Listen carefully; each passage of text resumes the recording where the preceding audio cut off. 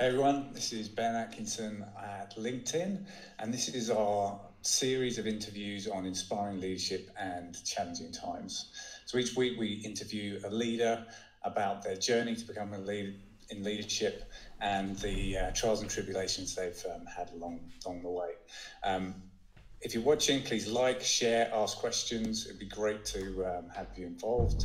And as always, we have my friend and our resident leadership expert and coach, Jonathan Bowman-Perks.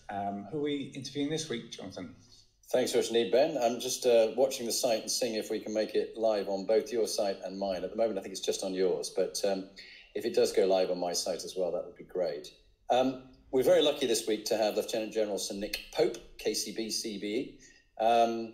I've been very lucky to have Nick on the very first LinkedIn series of interviews that we did, and also on the podcast as well, Inspiring Leadership, which people are very much enjoying. We're on episode 53 at the moment now. Nick and I go back 25 years when we were at Staff College, and he's been in the Army 40 years.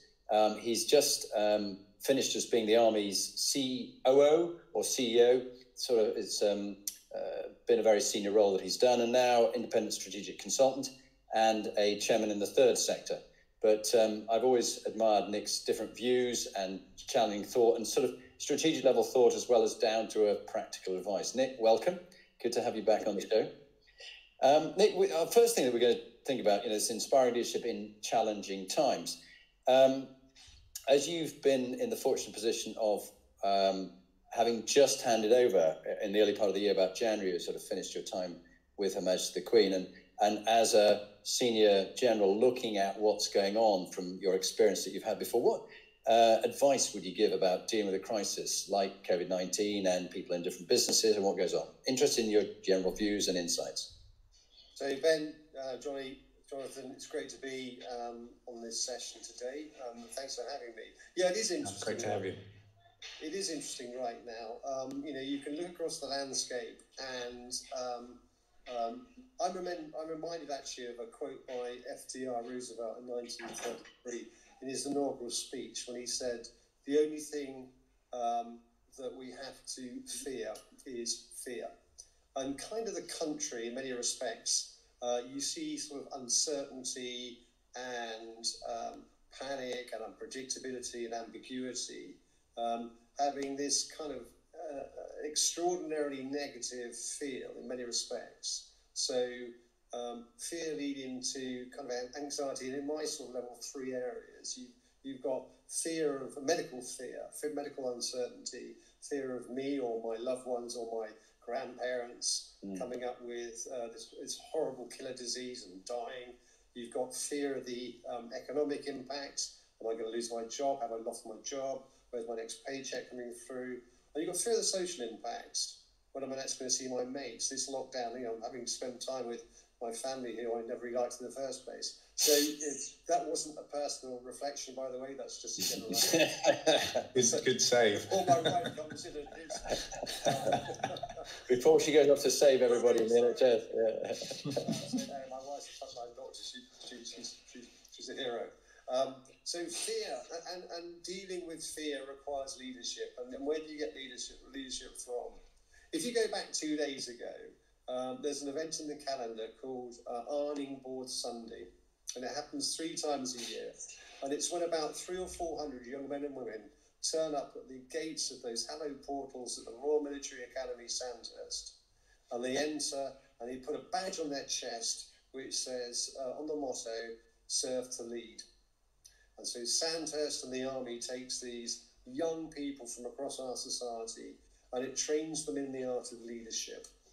And indeed, you've probably seen it as we go through the crisis. I recall a couple of instances. The first one was a video of Nick Carter, General Nick Carter, the Chief of the Defence Staff, speaking as part of the 5 o'clock briefing team in the number 10.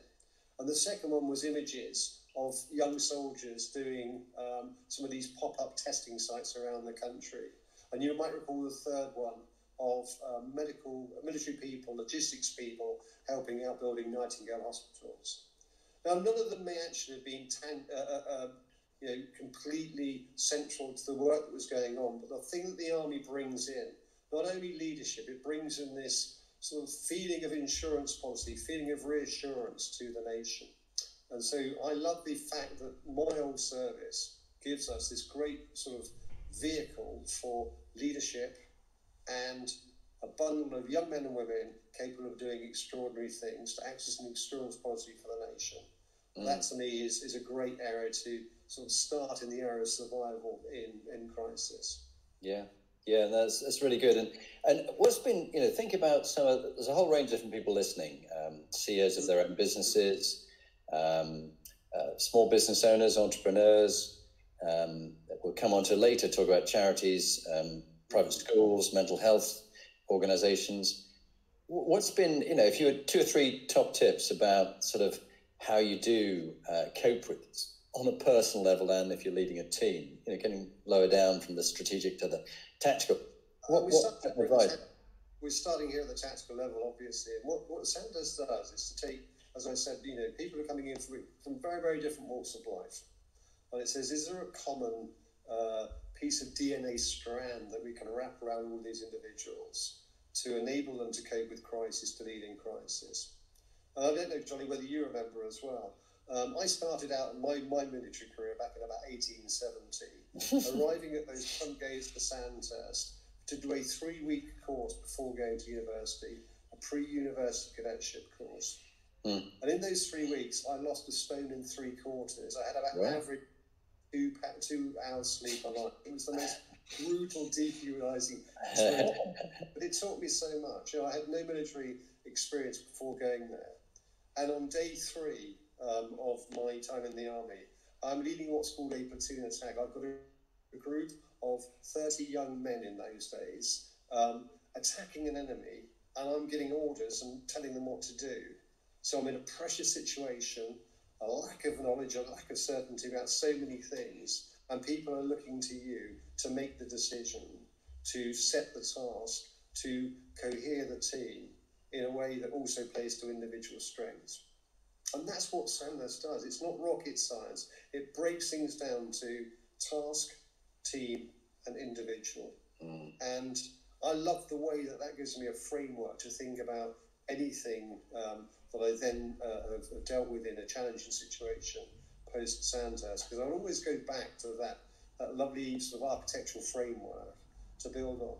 And when you go from level at task, team, and individual, we'll come on to all those and unpack them in a minute, I think, to the higher level, when you become a strategic leader, you add context as well. So you start to think about the environment that you're operating in and how you might shape that. So rudimentarily, task, team, individual, and then context sort of gives you a vehicle to operate within.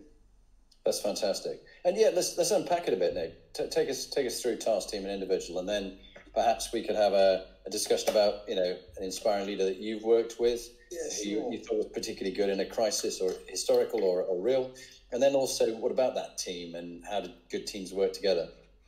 Yeah, so I mean, let's start with this idea of task, team, individual. And actually, before you do, leadership in the military is a values-based leadership style. So you arrive at Sandhurst and you swear an oath of allegiance which carries unlimited liability. That is an extraordinary thing to do. It's not ordinary. Not many people do that in life. But that kind of sets the framework. Let us start with task. And actually, in a crisis, task is the paramount thing. I always try and think, so what does the end look like? What does good look like? What's my purpose? And that's the first part of your task. And that really applies now in the modern sort of crisis scenario of a COVID-19 session. It's very easy to get drawn into the here and now and to attend to things that are happening today or next week because you can see that they feel really, really well. But a strategic leader needs to think beyond that, to say, okay, as we start to think beyond lockdown, as we start to think beyond the end of the next year and into the following subsequent years, what things do I need to do now to set the framework to make sure that I've got a viable business model if I happen to work in the commercial sector, or even indeed in many areas of the public sector, to make sure I've got a viable entity as I go into the longer term. So understanding of your purpose is the first thing. Next thing, make a plan. Sounds dead easy, but it follows from the purpose. Come up with a plan, what you're aiming to do. Next thing beyond that, take that plan and make some decisions. But make your decisions in a way that's evidence-based and reliable, but make decisions. And finally, work out your risk framework, your risk appetite. Risk is not about, I think it was Rommel who said that risk is a chance you take. If it fails, you can recover. A gamble is a chance taken. If it fails, recovery is impossible. So understand when I use the word risk, I'm talking here about understanding what might go on in life, understanding what I might do to mitigate it, and managing where I want to sit on that risk-reward curve. So that really is your first part, your task. And as I say, in a crisis, the task becomes very important. Capture Hill 52. Stop people dying in hospitals. Stop people dying in care homes. Understanding what you have to do around all of that. The next thing to do is to work out what you do with the team. And in many respects, a great business starts with team a long way before task. Teamwork is about training, it's about communicating, it's about leadership and followership, and it's about a sense of shared experience and shared identity. Now that takes time. It's rather like trust and reputation. Trust and reputation and teamwork take a long time to create. You can lose them very quickly. They take a long time to form. And then finally, individual. An individual, when I talk about individual, I'm talking about the team who work with you, the individuals in the team knowing their strengths and weaknesses, but equally yourself as an individual, understanding your strengths and weaknesses and understanding how you as an individual relate as a leader with those under your command if you're privileged to command people, to lead them. Mm. Now, the whole of that shaped together is a balance. You've got to get task, team and individual together in the right sort of framework. At times, tasks will be important. At times, teams will be important. At times, individuals will be important. Think of it as a triangle, each of them sitting at the ends of the triangle. And it doesn't have to be equilateral. Sometimes it's not equilateral, but broadly, think of it in that sort of way. Yeah, that's a really lovely explanation of that, and very practical too. And really on that topic of the individual leader, let's say, and the team, what's been your experience of inspiring leaders who've worked well in a crisis, and also how teams have worked well, both historical and personal ones you've had? Yeah, I'm going to give you an example of a historical leader who kind of flicks my switch, actually, in the sense that in a crisis, you've got to have an understanding of an individual who can understand the context of the crisis, be adaptable within that sort of changing context, if you like, have the ability, the gravitas to command those who he has in his team, and to control their fear, to control the level, to dampen down the level of uncertainty, to instill this idea of a unity of purpose. But at the same time, to have the humility to listen and to learn and to look after the team. And the example I give you is the Antarctic explorer, Ernest Shackleton. Yeah. I remember back to the 1950s. His ship, the Endurance, was on a sort of a scientific mission in the Antarctic, and it became frozen it became locked down effectively, if we can use that horrible phrase again, locked down 105 years ago in the permafrost in the ice.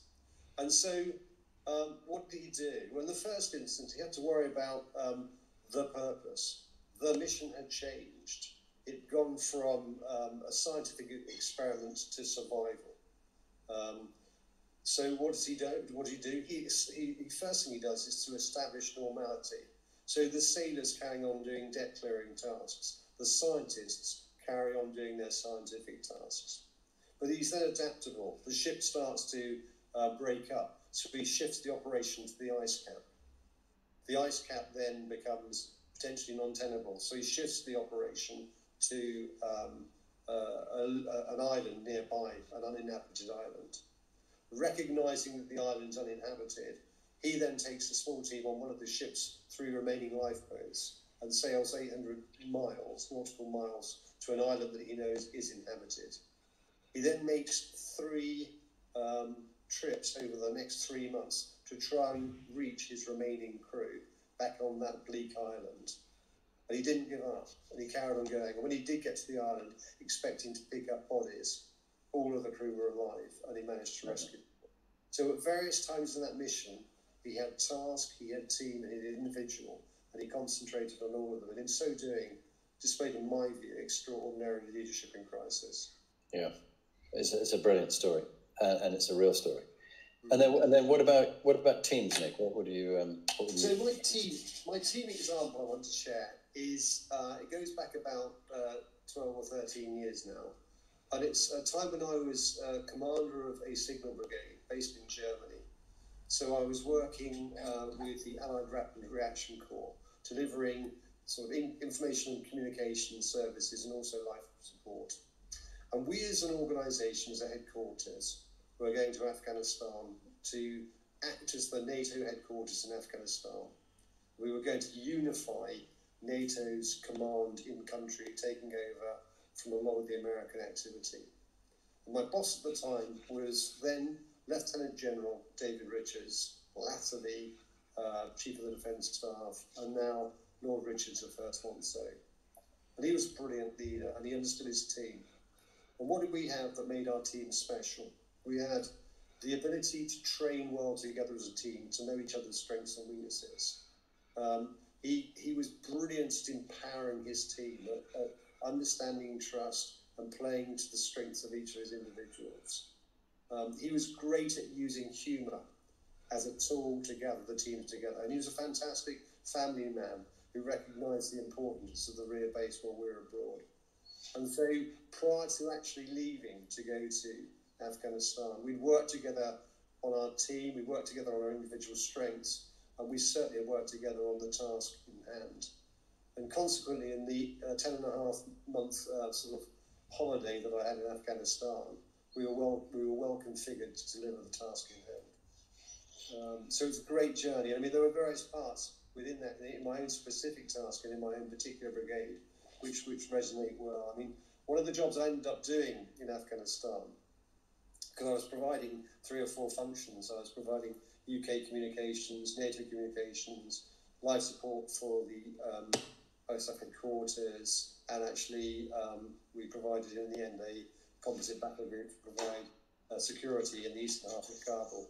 But the 5th thing that I had to do was to be David Richards' communications officer, his media officer. And I have to say, that's not something that I never envisaged doing in my life, and neither have I trained to do. So you go back onto your Sanders principles of how the heck do you work in crisis? And by crisis here, I mean dealing with the enemy, if you look at it that way, or in this case, the media. And it generally works all right, actually. I have to say, I used to do a patrol around Kabul with the international media community. I used to patrol with Pope, and we'd go out for 3 hours, and we'd talk about, I don't know, security development, public sector development, law, governance, counter-narcotics, whatever the flavour might be. And the only time it worked in my disfavour, we had a very well-known journalist, female journalist, came out who, I won't mention her name, but we went out on patrol. It was a great patrol, came back, and she went down to Helmand and went out with 3 para as they were going up the Sangin Valley. And she was the first journalist to come into contact with Taliban, and lost her handbag and wrote a great scoop. And that night she sent me an email. It said, "Dear Nick, coming back to Kabul tomorrow, been working on my suntan in Helmand, looking at the stars, fancy dinner, love, XX." Which was fine, apart from she sent the emails to my Hotmail account, which was duly opened by my wife 7,000 kilometres away, who blew the roof and phoned David Richards' wife, who phoned David Richards, who used it as a weak chink in my armour for the next 6 months tour. So be careful about who you give your personal Hotmail accounts to. Oh, that's great. That's a lovely story. I did want some amusing stories, and that's a really good one. Yeah. Any other stories in crisis, whether it be in Afghanistan or different parts of the world that you've been in, when things have gone wrong, really badly wrong, maybe even been your mistake, and how you sort of laugh it off and take the mickey out of yourself? And I think that part about self-deprecation, I think, is something I have relied on quite a lot in my military career. My style of leadership I would call relaxed, not casual. In that, and it's not autocratic. As a young Royal Signals officer, as a young infantry officer, you'll turn to a soldier, and it's quite a hierarchical form of leadership, and you'll say, do this, do that. And generally it's, yes sir, salute, turn to the right. I remember turning up for my first troop in Germany, giving a set of orders, and the first, and you've got any questions, and the first hand went up, why? And it kind of completely threw me. But actually, I was dealing with soldiers who, in many cases, in fact, in the vast majority of cases, were my intellectual superiors. And so for them, just following an order wasn't enough. And explaining the purpose behind what you were trying to do really, really, really mattered. I mean, one of my guys, Lance Corporal Spence, had 4 A's at A level. And his hobby, this is back in the early 1980s, his hobby was writing gaming software programs. And he made a lot of money from it. He made more than his military salary. And I just remember having a conversation with him, why do you do this military stuff as well? And he said, well, it's a guarantee. And the hobby is not a guarantee. Yeah. So actually understanding your team is really, really important. You're not going to be, as a leader, the subject matter expert in every area. And you need to acknowledge the fact that your job is to play on the strengths and the knowledge and the experiences of a whole variety of people who you have a privilege to command. I think it's a very good point you make, and I was just listening to some recordings of people doing meetings earlier, and then feeding back to one of this as a low-level leader in an organization, and the purpose and the why. I said, it was missing from that meeting, and not surprisingly, it was not a particularly good meeting, because unless you've got a clear burning why, they don't want to even be there. Why are they there, and what's the decision that's going to come from it? It's not an update. That's no good to have a meeting. Don't bother going to it. If there's no, what someone calls a Dan's ad, decision, action, next step, who's accountable, and delivery deadline, don't go to that meeting. It's going to be desperate. And don't even send your deputy, because it makes it miserable for them too. Get purpose. That's great. So I'll pass over now to Ben. Ben, you got some quick fire questions, and have we got anybody coming up on your site? Because as I say, my site is no longer live, so it's all on your site at the moment. Yeah. Okay. Great. So, Nick, thanks so much for being on board. It's been super interesting so far. So, anybody that's watching, please do like, share, ask questions. It'd be great to get some feedback and some questions for Nick as we go along. As we wait for that, we every week do a quick fire round of questions entitled "Healthy, Wealthy, and Wise." This is an aim to pull out those habits and things that you sort of live your life by that have made you successful. Well, that's the hope anyway. So if you're ready, we'll dive in and start with healthy, which, as you know, is pretty relevant this week, being Mental Health Week. So you've been in loads of really tough, high stress environments and situations. How do you stay healthy, both mentally and physically, during high stress? It's a great question, Ben. And I mean, let's start with the physical side, but actually, more importantly, I'll get onto the mental side in a minute. So the physical side. So what do? My main thing, having been a pretty useless pedestrian hockey player throughout my career, was to 5-6 years ago have a big shock. I think I mentioned this last time to you, John. My daughter rang me from Jersey to tell me that she was pregnant, and it really, really hit me because the idea of being a grandfather was not something that ever crossed my mind before. And when you get to that stage, it's probably about 20 years away for you, Ben. It really, really undermines you, because you suddenly think you're about to die of old age and senility. I was down the pub with a mate of mine, and I know we're not allowed to get on the pub anymore, but we will do one day. I was down the pub with a mate of mine, and he said, "What is wrong with you?" And I said, "I'm about to die." And he said, "Come on, let's start canoeing." So we started canoeing and did the Devizes Westminster Canoe Race Wow. following year, which is, I have to say, the most brutal thing I've ever done in my life, bar none. It's 23 and a half hours of pain. But we carry on canoeing, and we canoe together, socially distancing, of course, on Sunday. That sense of getting off the water with endorphins kicking around your body as your hip reflexes are screaming is actually a great feeling. So is it 23 hours of canoeing? Yeah, I know, it's nuts, isn't wow. it? And in fact, staying with that for a moment, Nick, if I just jump in and then let you carry on. There's a lovely guy, Jonathan, who's a Royal Marine, and he only has, I think, one arm. He lost the other arm and both legs to an IED in Afghanistan. But such an inspiring guy. And he did that devices yeah, I know. contest. And he did it with another colleague, and he said he had the 3 rules. Rule 1, keep paddling. Rule 2, shit happens. Rule 3, if Rule 2 applies, go back to Rule 1, keep paddling. Because he found he was behind all the time stops that he had to make, and they're about to make them have to get out of the water and give up on it. And he was so determined to do it, and he did actually make it. But one hell of a guy, and raising money for army charities for people who need it. I mean, it's a nuts event. All endurance events are nuts event, but this one, it's just mad. Crazy. It's kind of, but it's in the DNA now. I know we had my canoe buddy fell out of the canoe. We were going through what's called a portage, where you're going around a lock, so you climb out of the boat, get back into it. And he fell out as he got back in, and his body collapsed on him a bit, and he had muscular aches and buttocks hit a lot. So for the last 6 or 7 hours, we were in a bad state. So we know therefore we've got a better time inside us, but I also know that my body clock is running down. We need to therefore do this quite soon. So be April 2021. I'll be after sponsors. Well, our old mutual friend James Bashall, or Bash as we know him, he's the commandant of the PT Corps, and they advise him against what he calls junk miles. So 5K is about fine, but don't start getting in many miles, because it's inflammatory on the body. It's not a good way of doing it. This is junk miles territory. You're right. But equally, the more important part of health is, as you say, Ben, it's mental health. And one of the organisations I'm lucky enough to work with now is an organisation that it's a bunch of ex-military people actually who've been through difficult journeys themselves in the mental health area.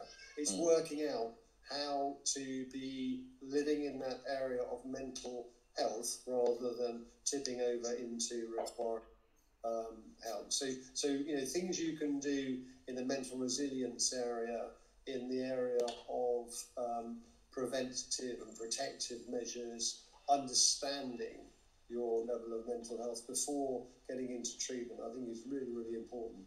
What do? I use a series of apps to help me think through various challenges on a daily basis. But actually, one of the funny things I do as a mechanism, so Joe and I go walking every morning with our Labrador up into the woods. And actually being in a wood in itself is very, very calming. It gives you time to pause and to reflect. But my key thing is actually my chickens.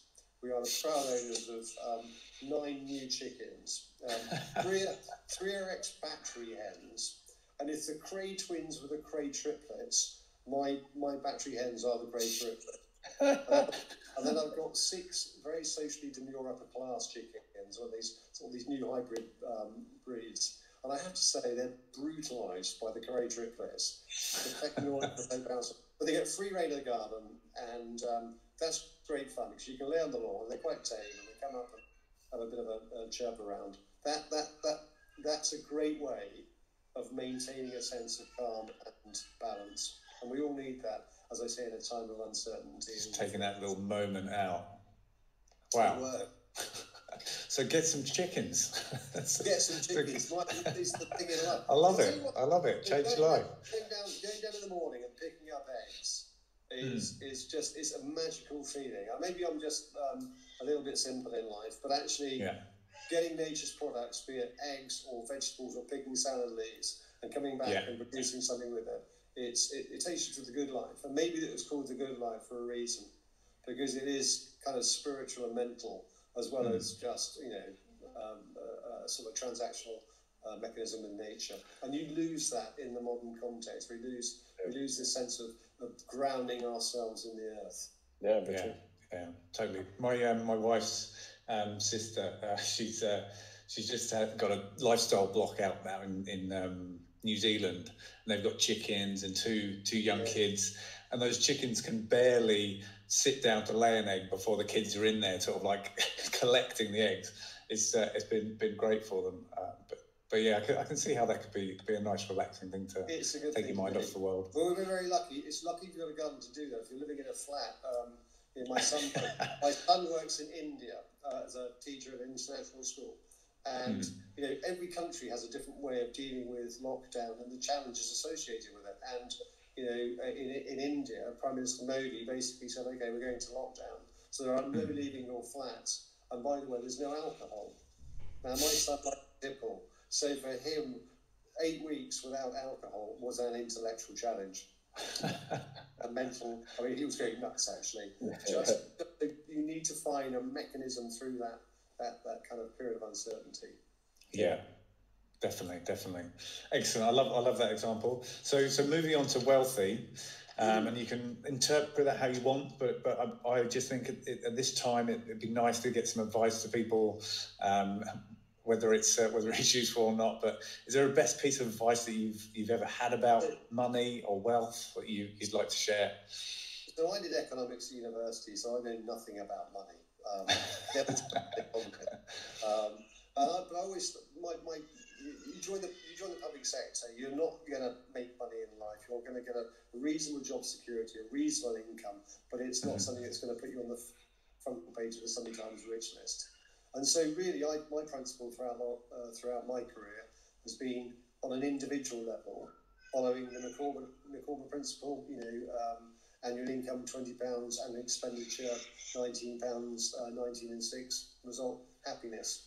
Annual income £20, annual expenditure £20, 0 and 6, result misery. So in other words, Gordon Brown's idea of prudence at the kind of, average annual level kind of worked for me. Yes, you can leverage money. Yes, you can borrow money, but living within your means, I think, has been something that I've tried to follow on an individual basis. And throughout my military career, I've kind of been an itinerant military programmer throughout much of my career, trying to make the bottom right corner of a spreadsheet equal zero. So trying to balance departmental ambition to buy ships and tanks and planes against the budget. And that is also a prudent conversation, because politically that's a very difficult thing to do. Everybody wants more, but you're having to make difficult decisions.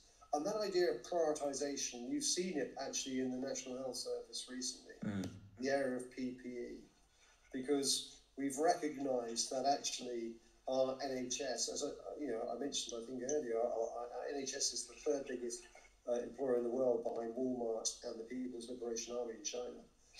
It's an extraordinarily great organisation, but very, very large, and lacks an ability, I think, to work out how best to prioritise demand. So you saw in PP potentially those people who shouted loudest getting most benefit, and that's not necessarily the best outcome. It takes you in many respects back to Kipling's analogy in his poem if you can trust yourself when all men doubt you and make allowance for their doubting too. That's the kind of territory we're in here.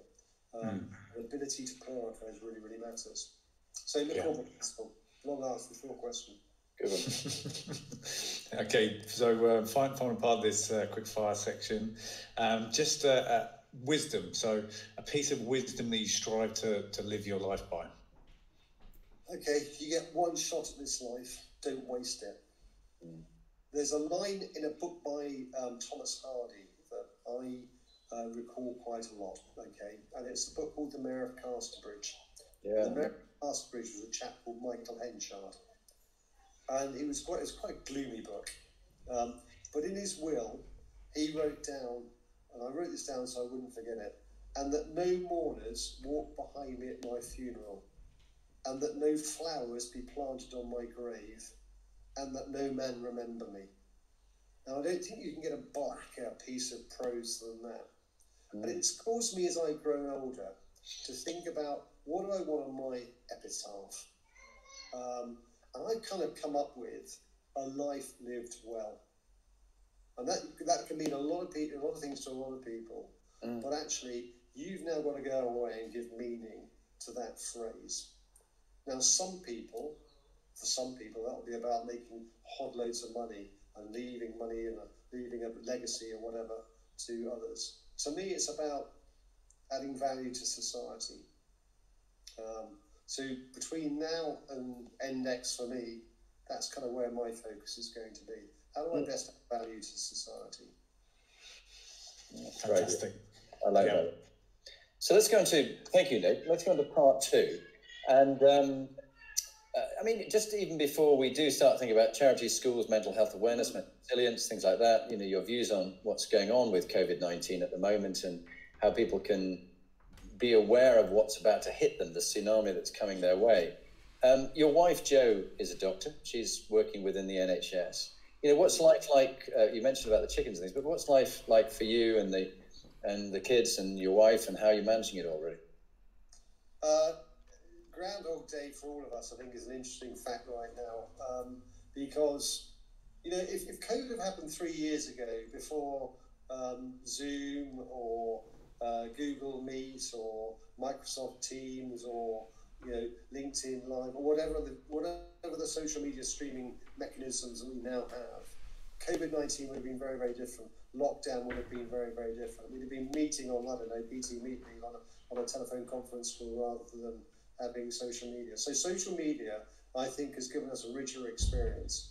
But you can go so far with social media before you start missing human contact. And essentially, Homo sapiens are a contact species. Throughout history, we've survived on social groupings, social gatherings. And I think that one of the interesting challenges facing society as we come out of lockdown on an international basis is how you get back to social gracing, social interaction, and communicating on a one-on-one basis. You've seen an awful lot of stories now coming up of companies who are saying, actually what's happening right now is showing us that we can change our working model. And yes, I absolutely agree with that. You'll see a lot of companies, I think, doing an awful lot more working from home because they can now do it from a communications perspective, and possibly giving up or foregoing on some of their expensive rental options in central London or whatever, going for a satellite solution. But at the same time, there is a balance to be struck here, because you miss those conversations about challenges or alternative ways of looking at problem set, or the coffee queue conversation, which just talks about, what if we did this? Because you don't really get those on Zoom. So I think that one of the interesting challenges there is how we retain the best of what's happening in social distancing, but also bring back into organisations the plus factors that come from social gatherings.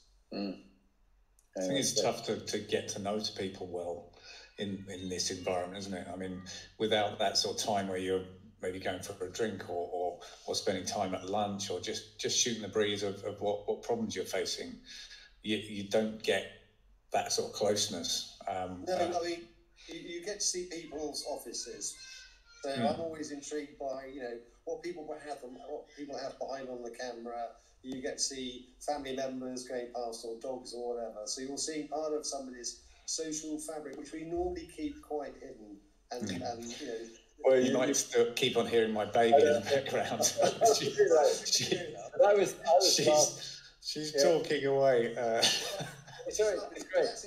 That's a human dimension, which is great. Yeah. Well, there's an even better one, Nick. Just as I was talking to you earlier, but into the door, there's this figure standing there. It's my mother-in-law who's got Alzheimer's, and she the remote control wasn't working on the TV, and she's waiting for me to solve it. Asking, come back in, and like, that's just life, is what happens, you know. That's exactly right. But actually, accommodating it, understanding it, and actually being sympathetic to it is great. Bring out the humanity in us all. I kind of buy it. I mean, I don't know if you know, there's a chap, it takes me to where do you go beyond COVID. There's a great American general, Marty Dempsey, who recently tweeted on this, and he said, some say this crisis is going to change us. Then we should make it for the better, more generous, more innovative, more inclusive, more honest, more charitable, kinder. We can do better than back to normal. Yeah. Absolutely. He's spot on. Spot on. And in fact, I don't think, Ben, before I just ask some questions on things like charities, the next point there, have we got any questions, or should we just carry on? Look, 1 second. We've got a few people listening in, but no questions. Okay. So if anybody has anything they want to ask, this is the time to do it. Okay, that's great. Well, Nick, we were talking earlier. You're looking after the Gurkha Welfare Trust. You I think, you're chair of the Gurkha Welfare Trust. We were talking about charities. Lee and I running the Inspiring Leadership Trust for Abused and Vulnerable Girls, and we were also talking about the impact on other charities, which are private schools. Obviously, the state schools are going to be fine; they'll be covered by the government. But what's going to happen to those? And then what's going to happen to sort of some of the mental health organisations? And I don't remember one of my guys, Jonathan Cunningham, but he runs an NHS. No, not an NHS. He runs a care home. He's taken over his parents, and they're having a really grim time. He's spoken quite strongly about this. So what's your views on this mixture of different topics, and how do you think things are going to work out? How difficult is it going to get? Well, I mean, it's rather like if you're in the travel, retail, or the leisure industry right now, you're suffering madly, and I think you can add the charitable sector to that list of vulnerable communities. I know that the Chancellor has been trying to provide some form of financial prop, but if you go through and try and envisage the next 2 or 3 years of coming out of an uncertain landscape, certainly money is going to be a challenge for an awful lot of people. And if you are in a charity, and a lot of charities work quite hand to mouth, so they've got a demand to meet, be it providing support for vulnerable people or people with various illnesses or whatever the case may be. So they have a demand which has been built up, and there's a kind of user expectation that you're going to get help from a charity. But that demand can only be met is if the supply, in this case money, comes in to provide volunteers or whatever resources you're giving to meet the demand. And that area is a problem for people, and a problem for a lot of charities right now who are suddenly coming up against a reduction in their supply if they're not carrying out the cake stalls or raising money through various social events. So people have seen their income streams reduced quite substantially in some instances. And I can see this leading to one or two sort of strategic level activities. I think the government's going to have to work out its relationship with the charitable sector. How much actually is a responsibility of the state to deliver, and how much can it still rely on what is actually in UK an extraordinarily vibrant charity sector.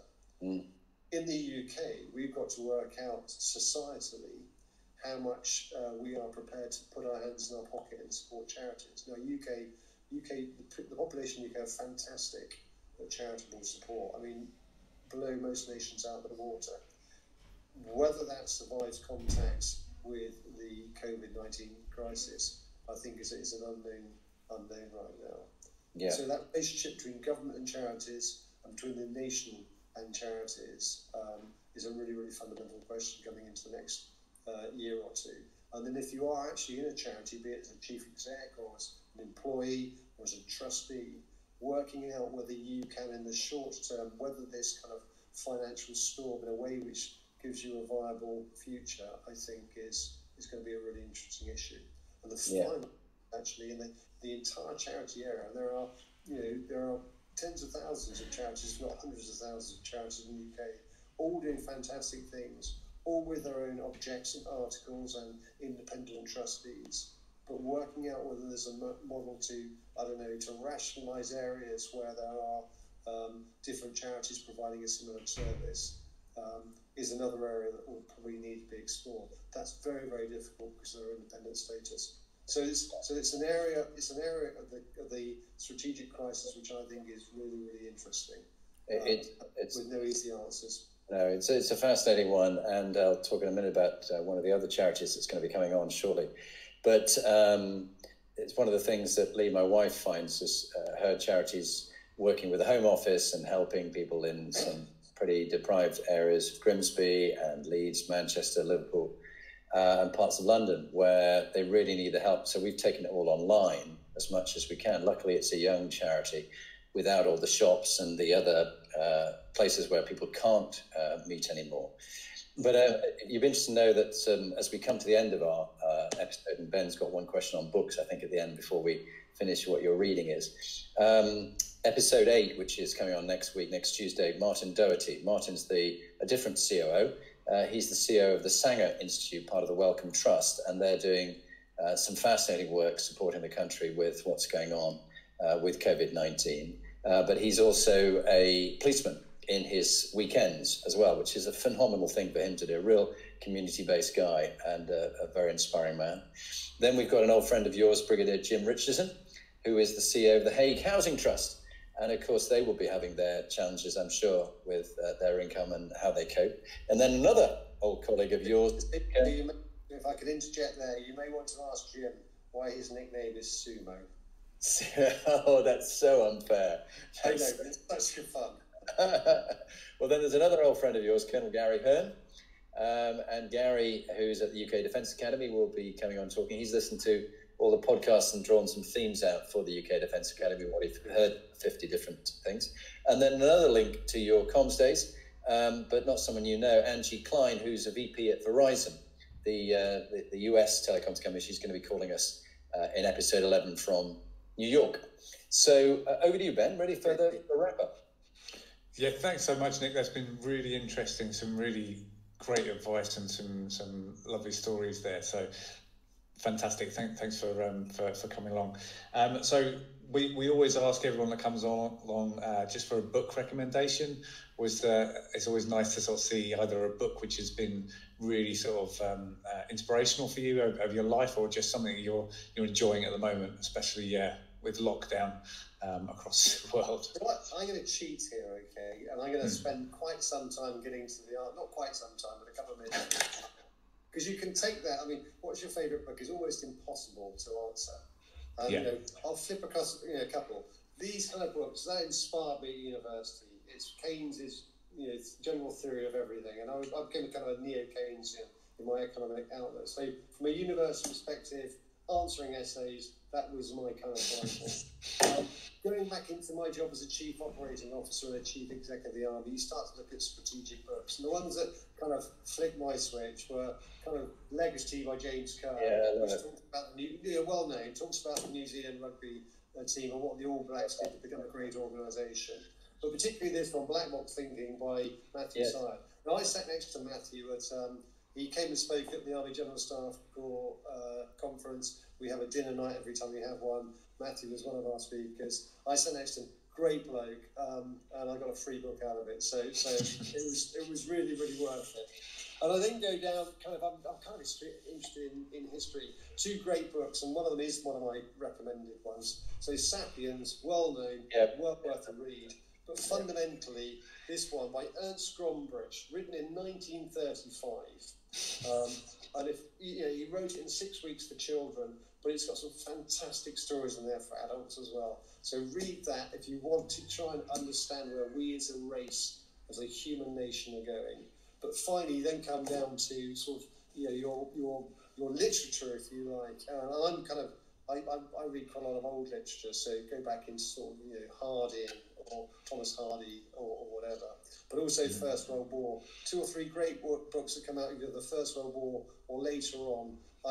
For me, In Evil Trading by Brian Keening, or A Day in the Life of Ivan Denisovich by Solzhenitsyn, or Birdsong by Sebastian Folkes, or Pat Barker's Ghost Road and the Ghost Road trilogy from the First World War. They're great. My book I go back to time and again, Pride and Prejudice by Jane Austen. Why? Because it talks about human frailties and human emotions, and it ends well. And that's a good way of ending a story. And a good way of ending the episode. And you need to make sure you see Jo before she goes off to the NHS. Thank you very much for your time. Ben and I and all those listening will really enjoy this. And good luck with all the things you're doing. And thanks for your time. Yeah, God bless both of you. Thank you very much. Stay healthy. Thanks, Drew.